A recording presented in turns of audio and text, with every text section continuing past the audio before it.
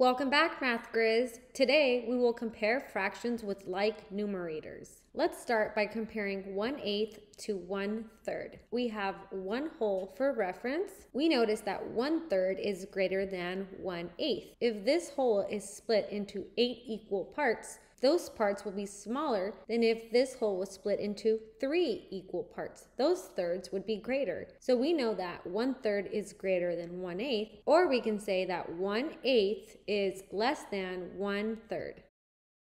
Let's compare 2/3 and 2/6. We need 2/3, 1/3, 2/3, and we need 2/6, 1/6, 2/6. We notice that 1/3 is the same or equivalent to 2/6. Therefore, if we have 2/3, that's definitely greater than just 2/6. So we can say 2/3 is greater than 2/6. Let's compare 3/6 to 3/4. We need 1/6, 2/6, 3/6, and we need 3/4. 1/4, 2/4, 3/4. We notice that 2/4 is equivalent to 3/6. Therefore, if we have an extra fourth, we know that 3/4 is greater than 3/6. We can say that 3/6 is less than 3/4.